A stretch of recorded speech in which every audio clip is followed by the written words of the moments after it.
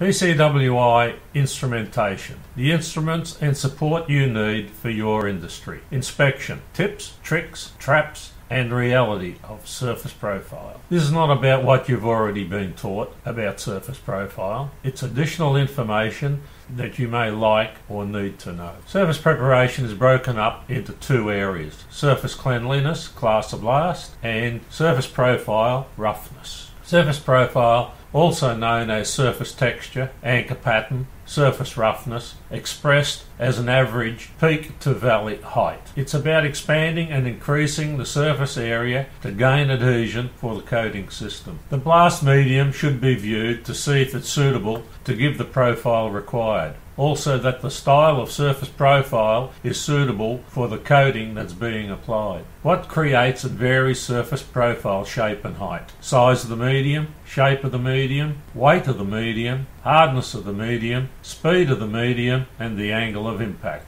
For measurement, you need an area where the surface shape will have no effect on the profile reading, an area that is free of pitting and rogue peaks, an area that best represents the profile that's been created, not the texture of the surface shape that pre-existed on the surface. You cannot measure the profile with Testix tape or a needle gauge in this area. Use a visual profile comparator. You can see here the natural surface of the corroded steel. You may be able to use Testix tape needle profile gauge in this area, although the pits and the hollows becomes part of the measurable profile. Best to use a visual profile comparator. Castings. Best to use a visual comparator, as the surface waviness can become part of the measurement. Although that's called profile depth there, that would be better called a stray rogue peak. That as a reading would not represent the area as a surface profile reading. Readings like that needed to be excluded from the set of readings taken. That would be better called a stray rogue peak. A scattering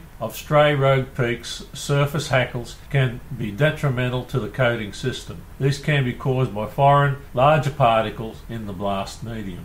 A smaller gauge foot measurement area gives a more accurate test result. Peak to valley. Peak to valley you would think was peak B to valley C to give a profile height. Instead it may be peak B to valley A, where you get a higher reading. There is no relationship between B and A as an anchor pattern. Area D could be taken as part of the profile readings, although it's a natural pit. Testix tape. Odd, isn't it, that you are not measuring the peaks but instead measuring the hollows? Should you rub the peaks far too hard, you can reduce the height of the profile reading result. Needle profile gauge. The finer the needle on finer textures, the higher the profile reading result, although it may not have a large impact on heavy profiles and shot peening results. Needle profile gauge. Random placing of the gauge on the surface would not always place the needle in the lowest part of the profile. By locating the needle in the lowest part of the profile, then placing the gauge down would give you a higher profile reading. Just because you have measured the profile at the start of a project,